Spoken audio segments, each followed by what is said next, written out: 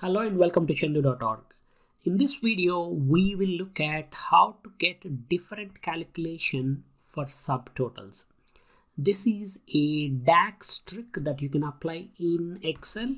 You may apply this in Power BI as well, but probably this is more of an Excel pivot table scenario. So let's go and understand what I mean by this. Here is a pivot table. You could see that at an individual month level, so we're looking at by each month how much these sales people have done, and we can see their numbers, but the subtotal for the month would be just a sum of all the total sales. What if I want to see the name of the person who has best sales, that is most sales? So in the case of January 2019, that would be Matt, because he has the highest number. Same for February, but further down somewhere here, in case of June 2019, Maria has the highest number, 16,725. So that's the name that comes up there. So this is where the subtotal will be showing a different value compared to the actual values. So how do we do this? To do this, obviously you need to have a data model set up and create a pivot table from that. The very first thing is, although this is not necessary, it is good to create a total sales measure. So we will create a total sales measure, which is nothing but sum of the sales table net sales column. Okay. I just need to close this bracket. So this is a simple sum formula that just adds up the net sales column in the sales table and tells us what is that number, and that would be that number.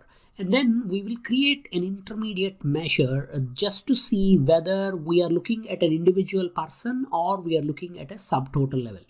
Now the way this works is this is called a group of salespersons. That is the measure. I will just add it here in between so we can see.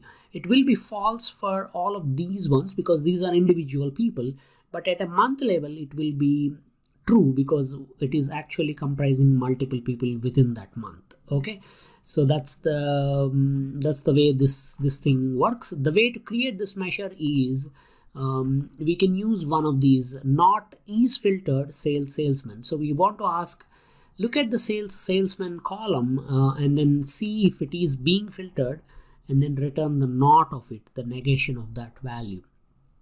So what happens is, in this case, for example, we are looking at Joseph's record, so that would be false because Joseph is being filtered, so hence is filtered for Joseph would be true, not of that would be false.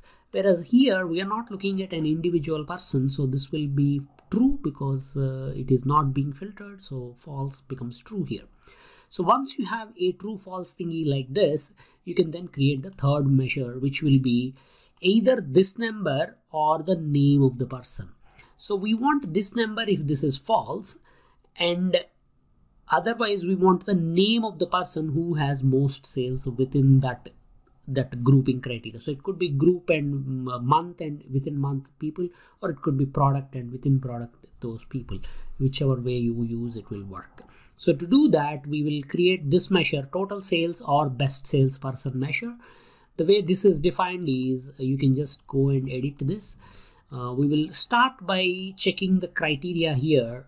I'm not really sure if I can expand this. Okay, so if group of salespersons, if group of salespersons, that means are we looking at multiple people or a single person?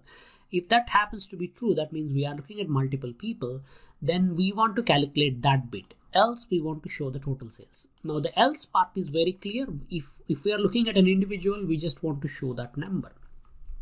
If I'm looking at a group, that means this is going to be in the subtotal field. In that case, we want to do the salesman name. Now the way this can work is within Power BI you have selected value measure. Unfortunately, within Excel Power Pivot we don't have selected value, so we are using this, but we will work from inside out. So what we want is we want to first filter the salesman column for the number one salesman. So TOPN function will do that. It is a table function. That means it will return a table. and we want to have top 1% of all the salesmen. Remember, we are looking at group of salespersons, so we need to look at all of them and then rank them by total sales in descending order. So that's that bit. So this will essentially calculate total sales for all of those 4 or 5 salespeople and then come up with the single row that has the best salesperson. So once this does its job, we then want to pass this to calculate, to say that calculate first non-blank salesman true. This is a roundabout way of saying salesman. We could use values or something, and because there is only one person, it will work, but this is actually a better way.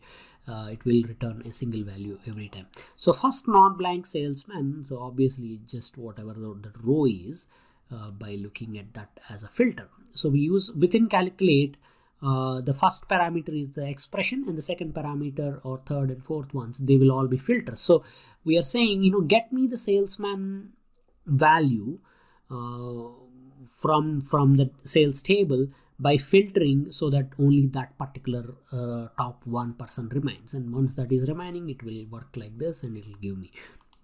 Now I just want to make a note here that I'm not a DAX expert by any means, but this is a question that I got on my YouTube channel, so I thought I would go and attempt some DAX to come up with an answer like this. I hope you found this particular variation of having a different result for subtotal versus individual numbers useful. Give it a try with your pivot tables. I'll demonstrate how this can work. We can go into blank space somewhere here. I'll quickly insert a pivot table from the data model, and then we can use by region and then salesman. So by individual regions, we are looking at the salespeople, and for them we can go and get this. So ideally this should show up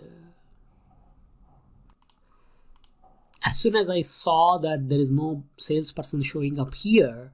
I got a little scared, like, what happened? Maybe my measure was wrong, but I could see that Lawrence name is showing up at the very bottom, and as you could see, Lawrence is the best salesperson.